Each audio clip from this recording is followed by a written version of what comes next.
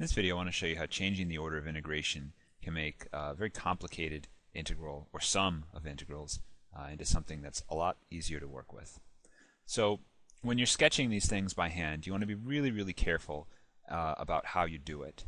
Now, you might be tempting just to draw an xy axis and then to say, okay, this is 1 and that's 1, and then the line y equals x, and then that line, and then you're restricted to this tiny little space. But you've wasted all this other space, right? You don't want to get into that habit when you're drawing these things. You want to be really careful about how we go about doing it. So when I'm doing a problem like this, let's look at the x and y limits separately, right? Because I want to draw, I want to know what my x limits are, my y limits are for the actual graph that I'm going to draw. So the x limits for the first part of the integral are from 0 to y. That's actually the equation y equals x.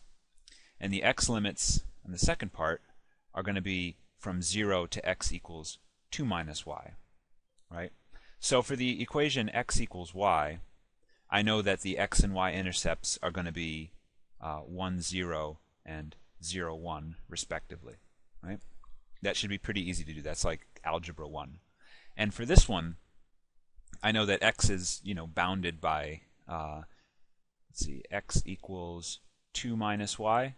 So when x equals 0, y equals 2. And when y equals 0, x equals 2. So immediately I know what my x bounds are going to be. The lowest is going to be 0, and the most is going to be 2. Now, for the y limits, that's really easy to do.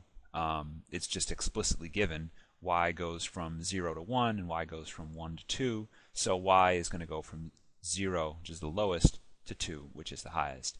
Now I can actually start drawing this thing, right? I can start drawing, and then we can change our order of integration.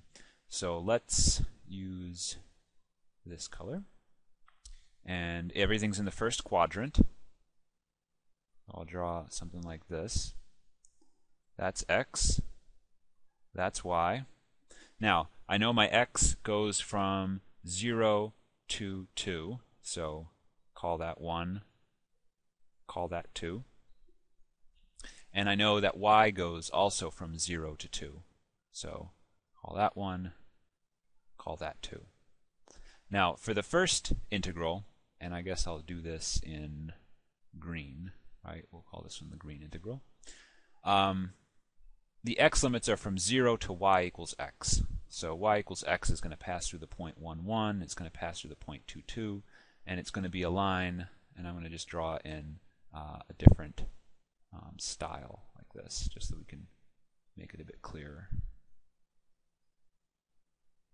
So there's the line y equals x, or x equals y.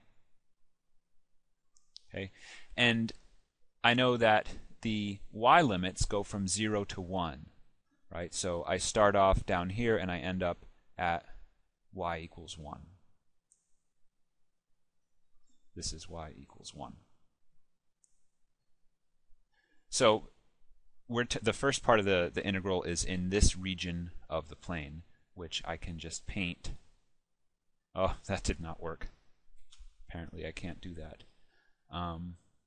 It's going to be in this region. That's the first part. Now let's do the other one in another color. Let's use maybe this shade of purple.